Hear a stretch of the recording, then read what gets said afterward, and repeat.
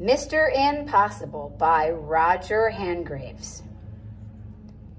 Mr. Impossible could do the most amazing things. For instance, Mr. Impossible could jump over a house. You try it. It's impossible.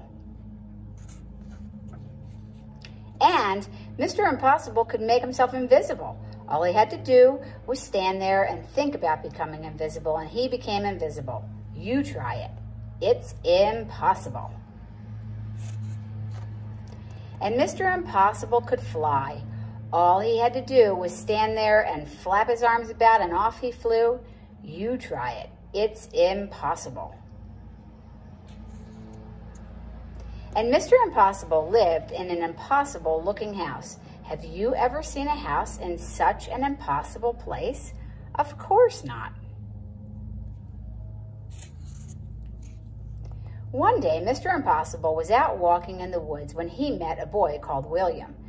William was on his way to school. "Hello," said Mr. Impossible. "Hello," replied William. "I'm William." "I'm impossible," said Mr. Impossible. "Really?" said William. "Really," smiled Mr. Impossible. "Can you do impossible things?" asked William. "Haven't come across anything I couldn't do," replied Mr. Impossible modestly. William thought.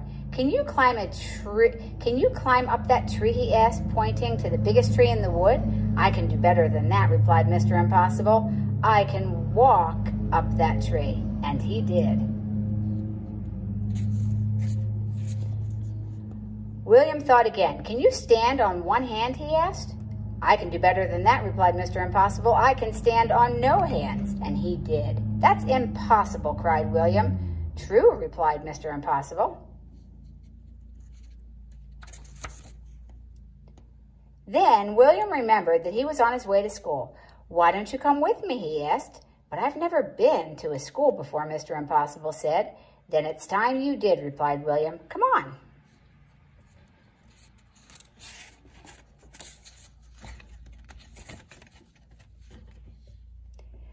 William and Mr. Impossible sat at the back of William's classroom with all the other children. The teacher came in but didn't notice that there was somebody extra in his class that morning.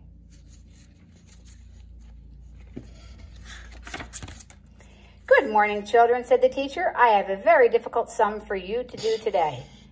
It will take you most of the morning to work out the answer," and he wrote the sum on the blackboard. It really was the most difficult sum William had ever seen in his whole life, full of multiplications and divisions and additions and other things William didn't enjoy. The teacher was right. It would indeed take most of the morning to work out the answer, if not most of the afternoon as well. Mr. Impossible whispered in William's ear. William put up his hand. "Yes, William," said the teacher. "Is there something about the sum you don't understand?" "Please, sir," said William, "is the answer 23? The teacher was very, absolutely, totally, completely amazed. "How did you work out the sum so quickly?" he gasped. "It's impossible." "Nothing is impossible," said Mr. Impossible from the back of the class, and he stood up. "Well, I never did," exclaimed the teacher. After that, Mr. Impossible spent all day at the school. He showed the teacher how he could read a book upside down. "That's impossible," said the children who were watching. "Absolutely," replied Mr. Impossible.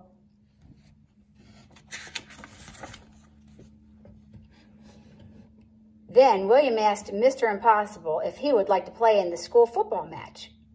"Oh, yes, please," replied Mr. Impossible. "I've never played football before." And do you know what he did? He kicked the football so high into the air that when it came down, it had snow on it. What an impossible thing to do.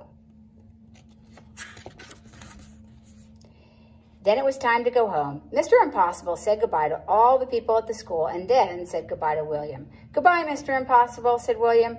"Goodbye, William," said Mr. Impossible, and just disappeared.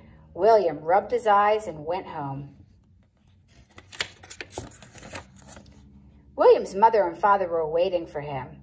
"Hello, William," they said. "Did you have a good day at school?" "Yes," replied William, "and I met somebody who can do anything in the world." Really, William? They both laughed. You're impossible. William smiled and went inside. And 100 miles away, a small figure was listening to what William's mother and father were saying, and he grinned an impossible grin, and then he went to sleep, standing on his head. And we all know that's